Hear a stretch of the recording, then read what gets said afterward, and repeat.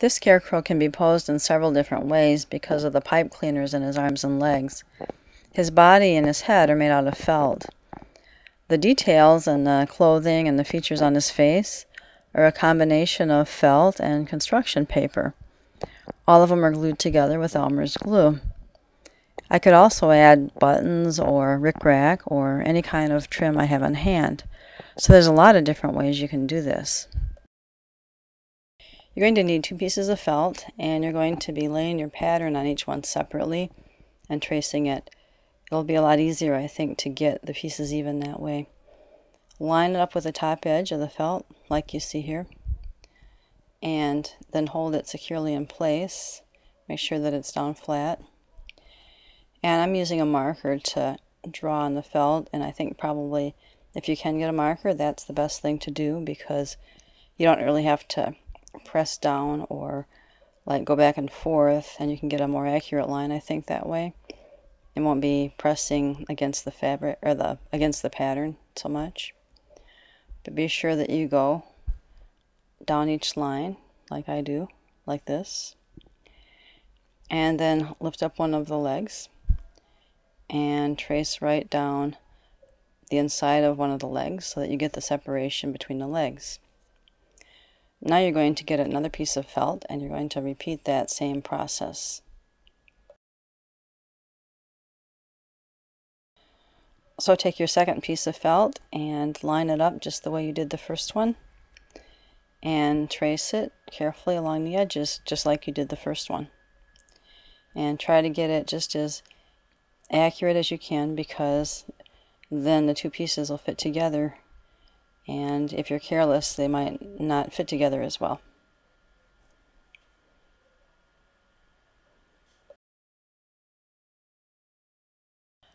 Also cut each one out separately.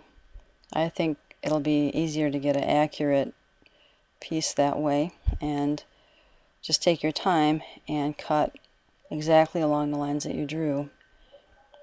Don't rush it, because you want to have the pieces as closely to identical as you possibly can. And cut on all the lines that you drew. And if you need to turn it to get a better vantage point for cutting, then do that, because it doesn't really matter which direction you have it pointed in when you're cutting it. And then I just have that one little notch at the top there, and that's for the neck. Okay, there's the one piece, and the second piece will do exactly the same thing. You're going to need 3 pipe cleaners. Take 2 of them and twist them together at the top like this.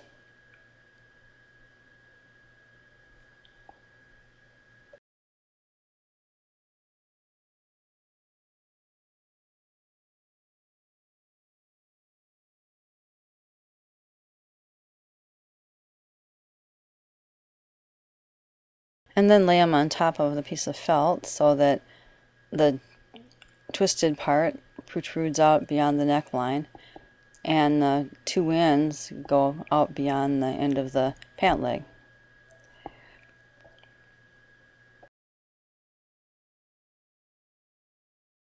And then take the 3rd pipe cleaner, and you want to find the exact center of it, so fold it in half to find the exact center and remember where that is.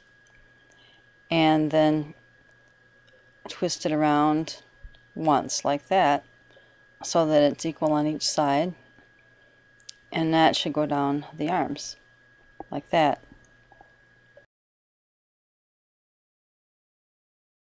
You'll need 4 little pieces of masking tape, and you're going to tape each one of the arms and legs to the felt like this. And that'll hold them in place when you're gluing the fabric together. And this is important. It'll make it easier for you. Okay, now I'm using Elmer's glue, and watch where I'm putting the glue. I'm going down the top of the arm and down the side of the body and across the top of the arm. But I'm not going over the ends of the sleeves, and I'm not going over the ends of the pants. I want to keep those open for now. And see how I'm close together I'm putting the dots? I'm not making like a real thick line of glue, but I'm putting them fairly close together. And Elmer's glue works really well with this, as long as you give it a chance to dry. That's probably the key to the whole thing of getting it to work, is giving it time to dry before you put any stress on the places where you joined it. Alright, now really carefully take your other piece of felt and line it up on top of the first one. Just take your time getting that done and smooth it into place and press it down. You might even want to put it underneath something heavy to press down so that it'll dry securely. While that's drying, you can start working on the head. And it's good to have a circle to trace to get it big enough so that you can stuff it, which is what we're going to do. And you need another piece of felt, and draw around your circle carefully, all the way around like that. And do it twice, because you're going to cut them out one at a time. I'm not sure how sharp our scissors will be, so that's best. And then draw like this on one of them, but not on the other one yet. You'll see why in a minute. And then cut out this one. And take your time and get your cutting as accurate as your drawing was. Accuracy is really key to this project, I think, as far as getting it to fit together, and you'll have a lot of fun with it, I think. Okay, now see what I'm going to do. I lay this on top of the other circle, and then I'm going to see where I drew on the bottom, and I'm going to trace that, and in that way it'll give me exactly the same for both pieces. And then I have to cut that one out too. Alright, now I take my glue and I'm putting the dots fairly close together, just like I did with the felt on the body. And you notice I'm going just down this far, but I'm not gluing on the neck. I'm leaving the neck open. I'm leaving the sides of the neck open, just going around the round part. And then I put the top on and I press it together, and that's going to need to dry before I put any stress on it for stuffing it.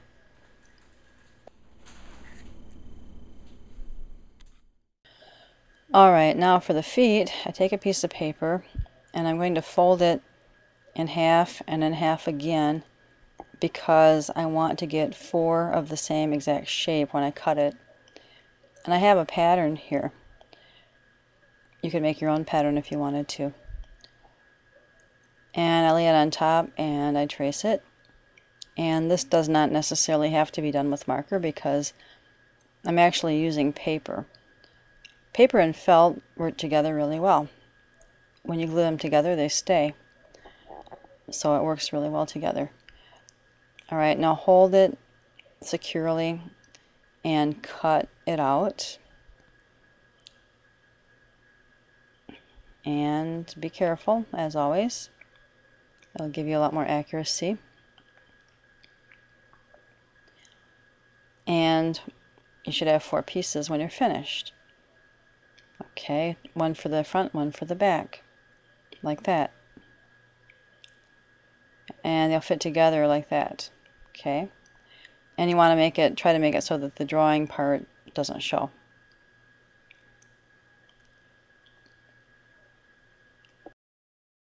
Now watch where I put the glue. Just going around like that, but I'm not going across the top. And I'm doing that on 2 of them. And then I'm going to put them together like this. and press it down. And they should really dry before you do anything else with them. It'll be a lot easier that way. They won't come apart if they dry first. Now, after they're dry, you have to open them up a little bit. That's why you didn't glue across the top. And you're going to slide them right over the pipe cleaner. And you're going to slide them up underneath the pant leg a little bit. And you're going to do that with both of them. Open up the top a little bit and slide them up under the pant leg a little bit, like that.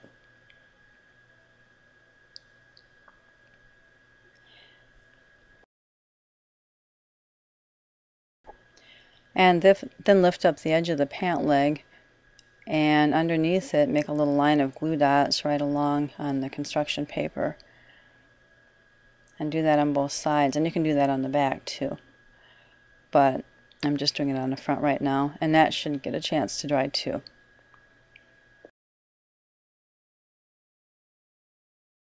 Alright, now for the hands, take another piece of paper and fold it in half, and then half again. And take your pattern for your hand and trace it on. Or you could make up your own. But you want to make it so that it fits the rest of the body when you do it. And trace your pattern carefully, whatever pattern you have. This is just like you did with the boots. And then just like you did with the boots, hold it and go ahead and cut it out.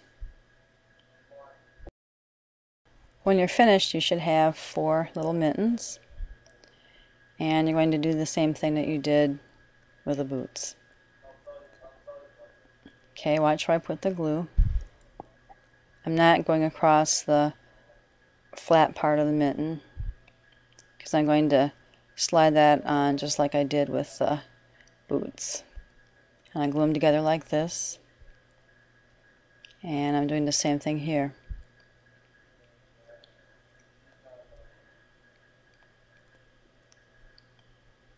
Just going to dab it around like that. And fit it together like this. And they should dry before you do anything else. While the gloves are drying, why don't you work on the face? And remember, you can use scraps of either felt or paper, or both. And what I'm using right now, these are paper, pieces of white construction paper. And they're exactly alike because I cut them out together. And you can make any kind of face you want to. And in fact, you can cut out different features and lay them on there and see how well you like it before you actually start to glue the whole thing together. See, I used paper for the eyes, but now I'm using a cutting from a scrap of felt to make the nose. And you can decide on what kind of nose you want to have yourself. Mine turns out to be one of those triangles, and a little bit of glue is going to hold it. You use a lot more glue when you're gluing fabric together or when you're gluing paper to fabric than you do when you're just gluing paper. And the white ovals are paper, but these little black circles are felt. You can use them kind of interchangeably. And you might want to draw your face on a piece of paper and try different faces before you actually make one and put it on your Scarecrow face. Alright, now while I was working on my face, my mittens had a chance to dry. And see, I open up the edge of the mitten like I did with the boots. And I push the sleeve back so that I can slide the mitten onto the pipe cleaner. And then I pull the sleeve down over it. And that's one of the reasons it's really important for both the body and the hand to have a chance to dry before you put them together. And then I lift up the edge of the sleeve a little bit and put a line of glue right in there, right on the paper, like that, and press the sleeve down on top of it. And I'll do the same with the other one.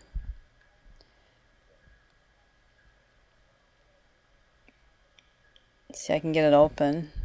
I'm being careful with it though. It's dried so it won't come apart, but I don't want to tear it either. And push back the sleeve to expose the pipe cleaner. And slide this over the pipe cleaner and pull the sleeve up over it. And then take a little bit of glue and apply it on the hand and then put the sleeve down. Give it a chance to dry. Alright, now hat and hair are both. And you need 2 thicknesses because you're going to have a front and a back. And it's really up to you what kind of hat you make, but you just want to measure it with the Scarecrow's head when you make it so that it fits him. So that's why I have him laying with his head on this piece of paper right now, so that when I draw the hat, I can draw it the right size. But there's a lot of different kinds of hats you can try. It doesn't have to be just this kind. I'm using paper. I think that's going to work better. And then I'm cutting out both pieces. And you want to do this before you stuff it. It's going to be a lot easier than if you wait until you've stuffed the head and then try to do this. And one thing I probably could have done is I could have made hair for the Scarecrow and then put the hat on over the hair, and that would have been pretty neat too. Something you might want to think about. See, that's how it's going to fit. Like that. Okay, now watch where I put the glue. Going to go all the way around, all the way across, and I want it on the inside too, so I'm making dots. Stay away from puddles of glue. That's not going to make things any better. Then lay it on top like that, and then take your other piece and line it up and press it down, and that's going to need a chance to dry too. Anytime you can put weight on it or clamp it, you're going to make a stronger bond. You can decorate the hat any way you want, the fancier the better. And now I'm making a hat band out of pink felt scrap that came from when I cut out his body. So I have a paper hat and I have a felt scrap that I'm using to decorate the hat. Okay, now I can't just do the front and let it go. I've got to also do the back. And so I have to cut another strip.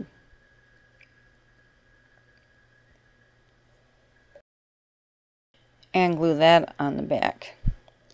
And it's a little bit longer than I need for it to be, but once I've glued it on and it's dried, I can trim off the edges, or I can trim it before I even glue it down. I want it to line up with the front of the hat band too. And I'm going to go ahead and trim it now, and I could add flowers or feathers or any number of things would be fun. Now you can add other things to your Scarecrow's outfit. I've got a piece of construction paper that I folded in half, see, like that. And I want it to fit the Scarecrow, so I'm going to lay the Scarecrow on top, and I'm just going to make a vest.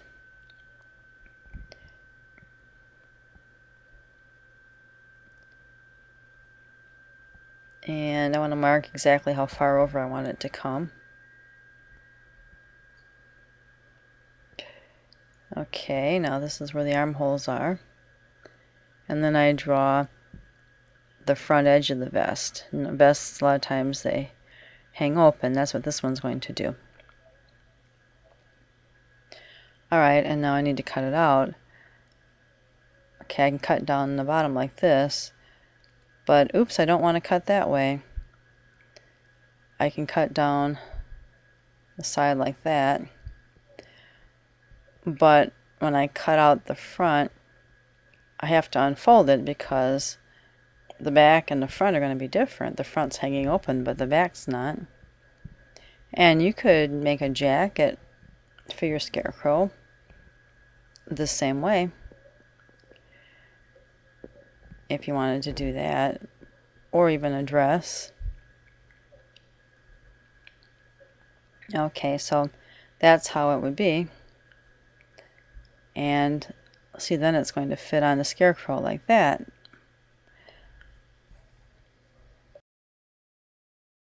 Okay, now I need to glue it together, so I'm going to put glue on right there and press it down, and do the same thing on the other side or along the edge, and then turn it over, and I'm going to put glue on the sides right on the felt, and press it down. And you should probably press something hard on that while it dries too, so that it doesn't come apart before it dries. When things are thicker, they tend to do that. And the fun part is adding all kinds of details. You can use scraps of felt and scraps of paper. And the more things you put on, the better. Scarecrows typically have like old patched clothes, so you can put all kinds of colorful patches on, or pockets, or belts, or suspenders, or any kind of detail that you decide you might want to put there.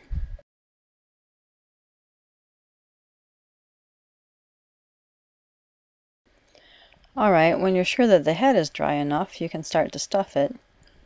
And if you're lucky enough to have fiberfill stuffing like this, that's really great. Otherwise, you could probably stuff it with newspaper. And what you want to do is carefully poke it in there, and poke it all the way down. Don't just poke it in and then have it be right at the edge there.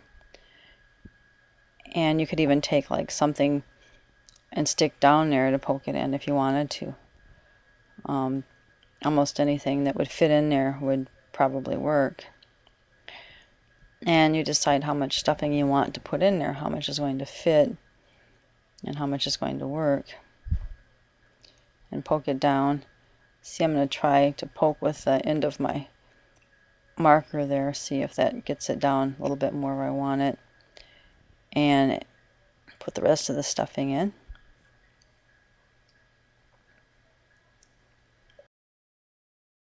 Okay, now you're going to put the head on the body by threading the pipe cleaner up into the head a little bit, however far it'll go.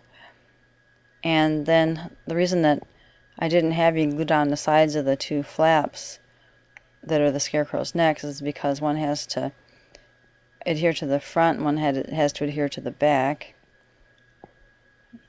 And so you overlap it like that. And then you lift up the felt and you run a line of glue along there and press it down and turn it over and lift up the felt on the other side and run some glue inside there on the felt, and then press it down. That's going to need to dry too. Now the more details that you add, the cuter he's going to be. And then you can pose him in a lot of different ways because he has pipe cleaners inside as a framework for the body.